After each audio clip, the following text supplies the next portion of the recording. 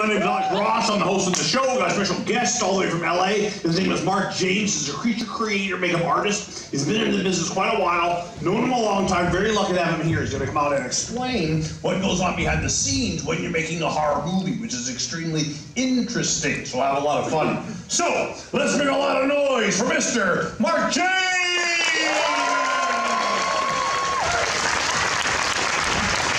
Maybe you can hear Mark James!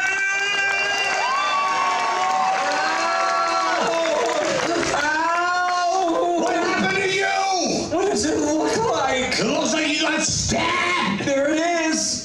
There it is! What happened? During the little lunch break we just endured, I went over to Islands of Adventure to ride the new Hagrid roller coaster. Things got crazy. I went down to tie my shoe. The person behind me thought that I cut the line, and they sent their kid up to me like to fight the battle. Like, it's a little kid. I mean, I'll fight the kid, but it's a kid. He stabbed me. I think it's like a wand or something. Because afterwards, on the way to the first date, I went past a window and I did that, and a spell went off.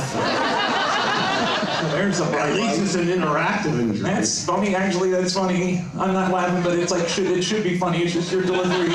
It's too soon. Yeah, it's sensitive. It's on top of your laugh. Yeah, it's okay. I don't mind that. Believe You me. never got a laugh there before. No. Most laughs I get is like when people first see my forehead. Are you okay? Are you all right? Yeah, I got a little bit of black lung. Oh, poor guy. You're working in that mascara mine. Perfect. I'm gonna do the show. Good. What? All these people came to see you do the show. Get over here. Get over here. I don't. You have to do this. I'm turning off my microphone so I can talk to you in private. Listen to me. I don't want to do it. But I'm gonna do it. Yeah, you need to do it. Fine. You can be a real jerk sometimes. That was on the microphone. Thanks a lot. Sorry. You can be a real jerk sometimes. I'm gonna do the show. I'm sorry, everyone. Hi. Oh, is that video? Hi. Hi. Oh, thank you. Thank you for real. Oh, it's so sweet. Hi. You're so smiley. That's good. Most girls don't do that. Usually when a girl smiles, I'm like me. They're like, could you pull this out? I'm so nervous. I don't know, not all the way, but just like a tiny. Hey, don't do it. I'm sorry. I'm scared. I'm sorry. I can't. Ow. Thank you, though. I just.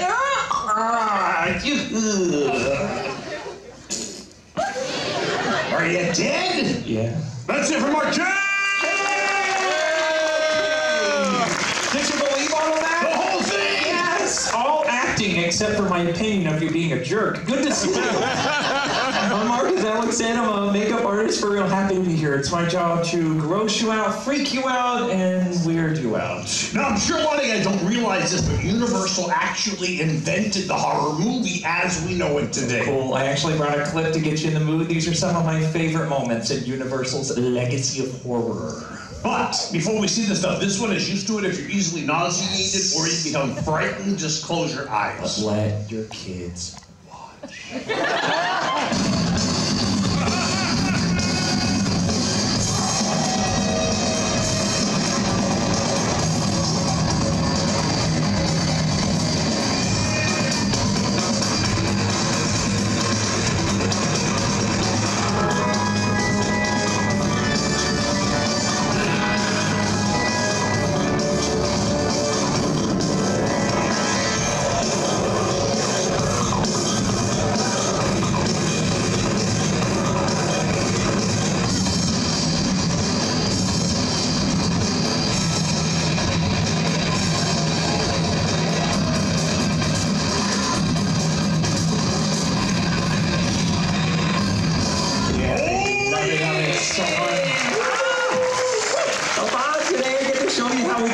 Special effects, and if time allows, probably later in the show, we'll show you what's behind this curtain of mystery. This is something he's working on for a children's show I project. thought I could bring the stuff for the families here today. Is it okay if I see it? Not yet, sorry. Why not? I kind of alluded to it, that's my fault. No, I had a technical glitch with it the other day, and I'm hoping maybe before the end of the show we can see it. Okay. We definitely are gonna see it, but let's play it as maybe for drama. Okay. And do me a favor in the meantime. Run out to the sweet audience, find me a volunteer, maybe a lady whose family doesn't need her anymore. Oh. I have one of those at home. For life. We never pick people that want to do it. They always turn out to be some kind of a freak. Is she a freak? Sweet. Nice shirt. You want to get rid of her? She still did like you, but now she doesn't anymore. We're looking for someone who probably wishes they were in their car right now, driving to another destination. I think I would like that. You! Ladies and gentlemen, come on, baby!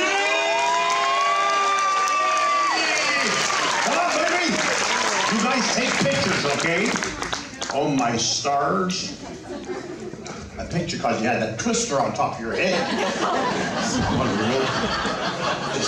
You're scared? Who made you come in here? Your husband? No. You just walked in because you wanted to sit down for a while? My name's Alice. Your name is? Tamir. Tamir, nice to meet you. Tamir, this is Mark. Nice to meet you, Tamir. Welcome.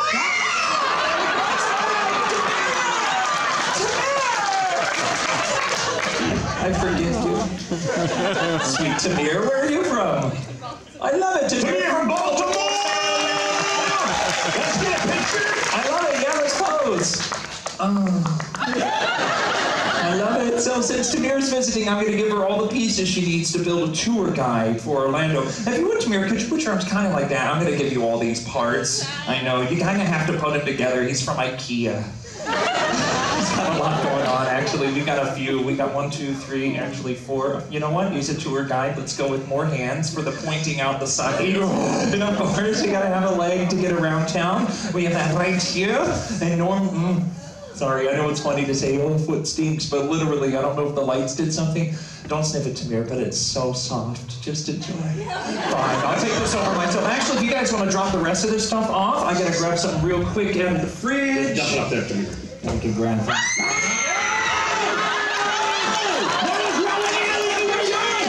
Oh my God, that's scaring her! You're trying to scare her? You're rude. She's from Maryland. She'll cut you. Rude! I am sorry, Tamir. I don't know why I'm apologizing. Whoever was responsible for that should be sorry. That won't happen again. Tamir's been in this Here we are, assistant. If you could do me a favor, sir, roll up your sleeve. Okay. Wow, shoulder pads. Folks, you may be wondering where we got those severed arms that are on the counter back there. I'm going to show you one way to get it. Me? Why would you come to me? I'm your friend. I'm going to you're going to cut me. What does that mean? Who are we supposed to use, man? Tamir! Yay! That works! I'm not going to use this big old blade, though. I'll use this small blade instead. This thing will cut through a tin can. And a woman. If I may. I loved you on The Simpsons.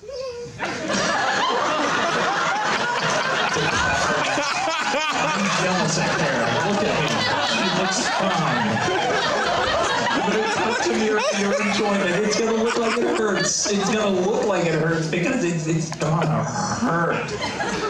Don't worry though, it's all fake, but they have to believe that it hurts. If you would, can you give us, if you've already done a few, like a practice scream, just to let us know what we're dealing with? 1, 2, 3. I respect that. It takes real fear. That'll happen. Don't worry, you're doing fine. Woo! I'm so nervous. I know. I'm nervous. I don't work here. We're spies from SeaWorld. Here we go. 1, 2. Wait. Whoa, you scared me. You kind of, there are kids in the house. You want me to cut the kid? No, I want you to talk to the kids. You got it. Sweet kids. Listen up. All the blades we're using today on stage and in the movies are safe one way or the other, whether they're dull or even made out of plastic. The people who set up the gags are professionals with training, so whatever you do, don't try this at home. Do it at your friend's house. No! No? Do it at your grandmother's house. Dude, for real, no. Then where? Church. Can we get close-up on Tamir? Oh, perfect. Right, Tamir. Me too. A star is born. 1, 2, 3. Yeah!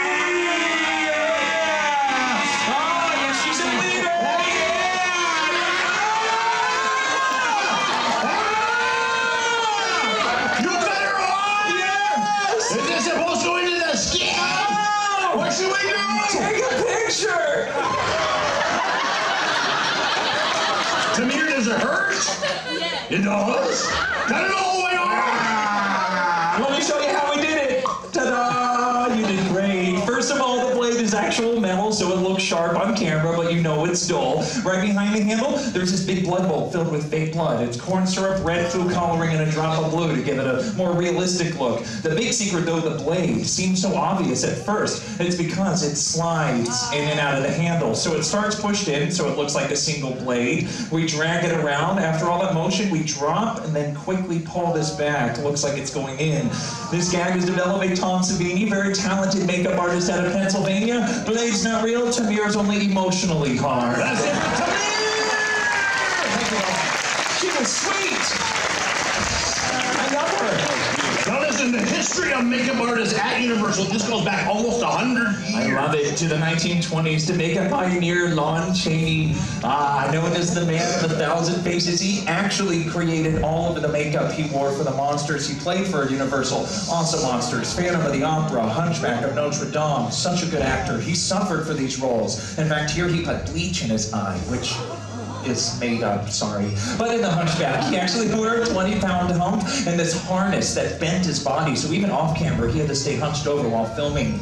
Even today, though, we kind of have to guess how he did this stuff. Like a magician, he was secretive about his techniques and took those secrets with him to his grave.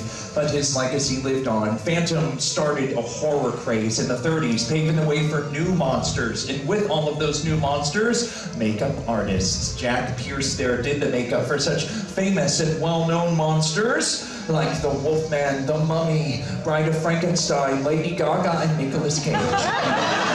He worked day and night. He actually perfected his creatures by visiting places like morgues so he could get close and study dead bodies. Boris Karloff played one of my favorites, Frankenstein's monster. Hefty combination of rubber, plaster, mortician's wax, grease paint, and 2 Hershey Kisses. Can you find them? It took 4 hours in a makeup chair. Doing all the makeup for the Mummy character actually took 10 hours for just 10 minutes of screen time. Universal had some awesome monsters, but every studio has their less popular ones, like the Metaluna mutant from this island Earth. Come here, Earth woman. No, wait, I want to pinch your butt. 1968 came along. John Chambers changed the industry forever. Used foam latex in the original Planet of the Apes. To this day, students.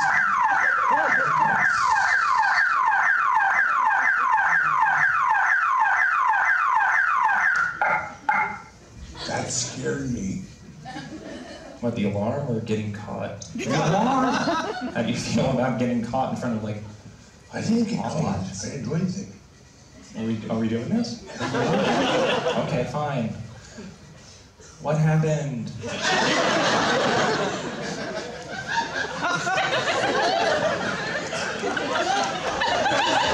Keep it together. This is real theater. Come on, summer stock. You lost character. I love you, Annie. That's Miss Hannigan.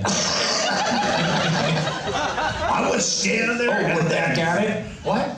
Going back to that situation? Yeah. Let me turn the page back to 5. Yeah, Go ahead. But I didn't. What happened? That kid in the red shirt. What's over there? He threw a rock at the curtain. Are you for Really real? hard, and then he went like this. What does that mean? I think he's Italian. Okay, I think assumptions like that, sorry to be sensitive, that's offensive to me. Why? Because I used to work at Olive Garden. Sir. Dude. He says, did you really throw a rock? Oh. Kid says he didn't do it. Kids lie. Well, what's your name? It's called Bradley. I love your board games. Bradley. No, that's cool. I love that. Now, where are you from, dude? Florida. I love Florida. Obviously, we're here now, but I was, last time, what was it? I was here. How old are you? You 10 for real?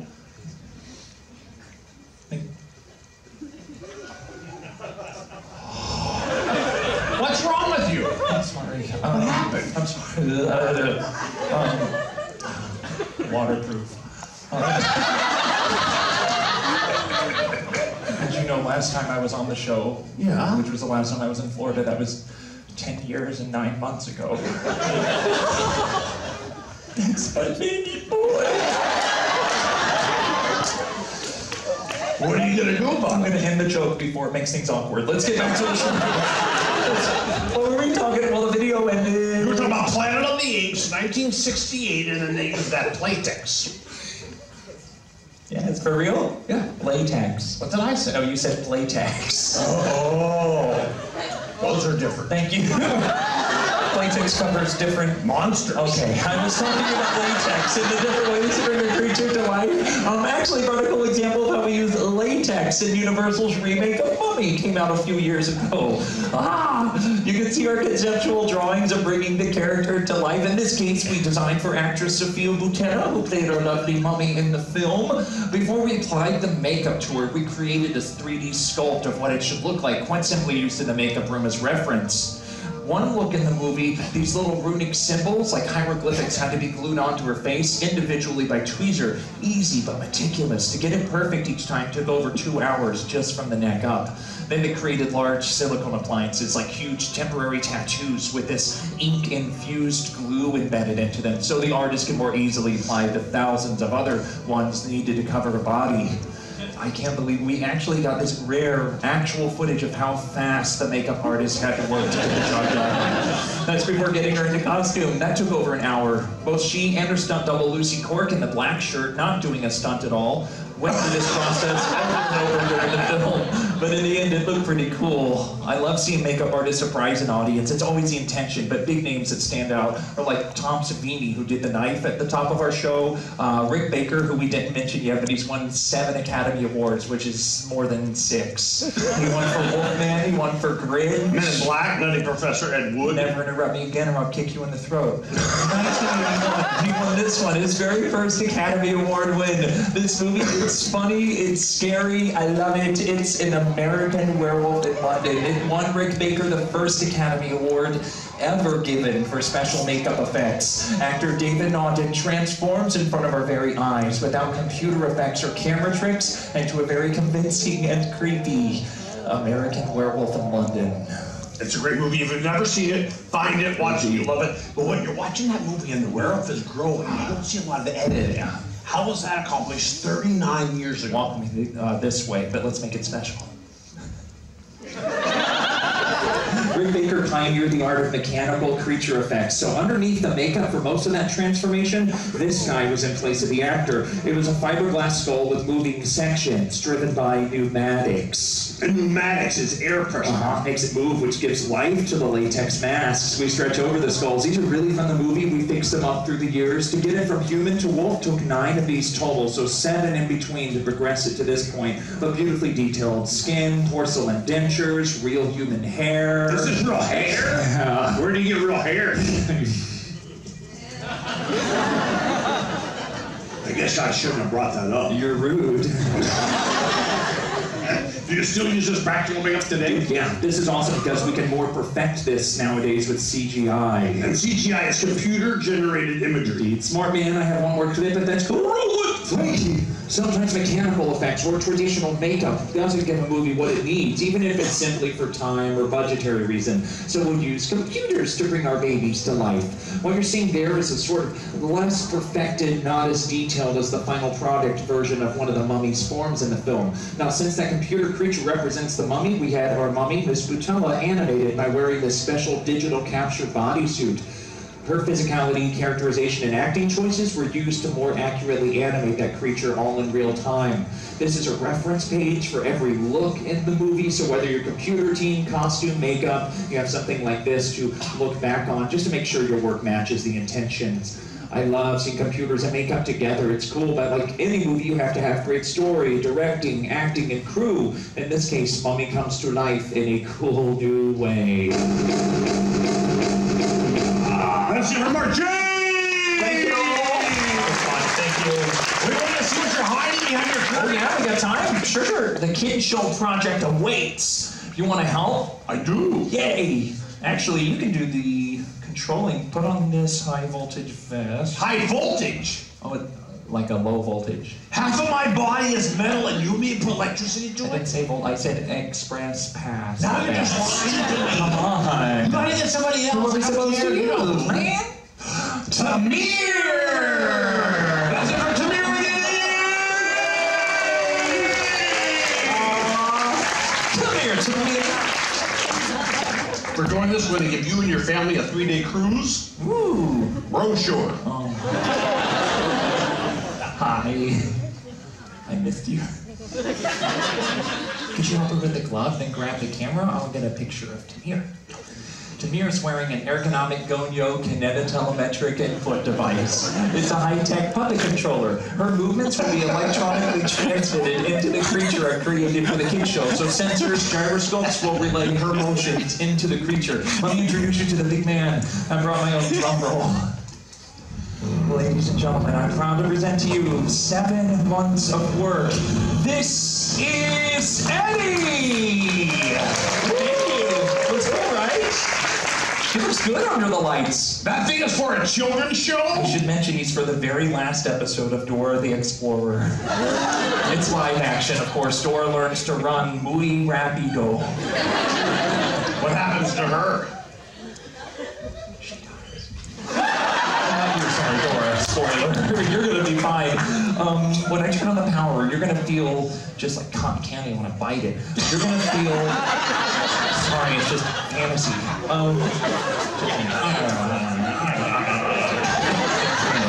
But no, you won't feel it. It's like a sort of like a. Have you ever like licked a taser? Okay. My point is, when you wake up, you'll be right back in Maryland, or at least with an MD of some kind. 2 girls having fun. Let's turn on the Powie Mandel. Oh, zappers. You got shot? Dude, your lights are blinking weird. You just got shot, and then you said that you were having trouble with this before.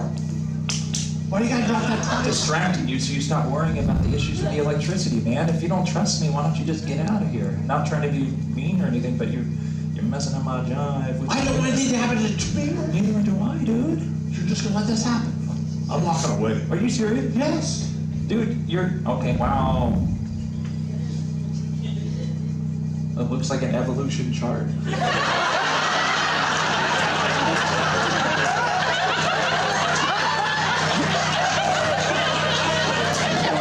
Don't worry, yeah, see how it caught up right to where your arm was? Yeah, that actually senses motion. This same technology goes back to 1993. Jurassic Park first used it as far as big films go. Yeah, there's even elbow articulation. This same technology is even used now. Video game animation, keeping Ozzy Osbourne alive.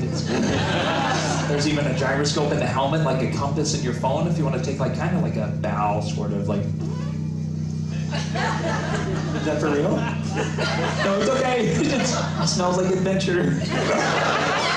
And butterbeer. You did great. Best is off, as is the power. What do you think about the telemetry suit? You did great. Thank you, sweet lady. And thank you, Tamir. Tamir, here's a picture of you and that crazy man for your refrigerator. Let's see it for Tamir!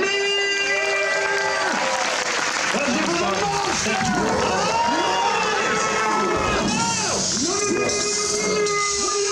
He's gonna go work at his throne! Get him out of here!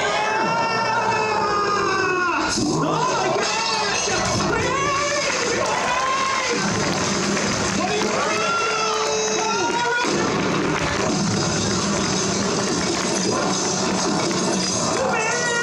I love you, boo-boo! Look at your show!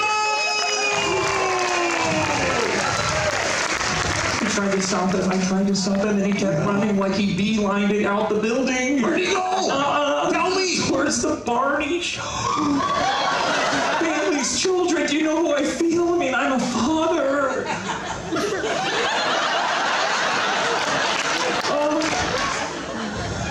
Tamir. Are you okay?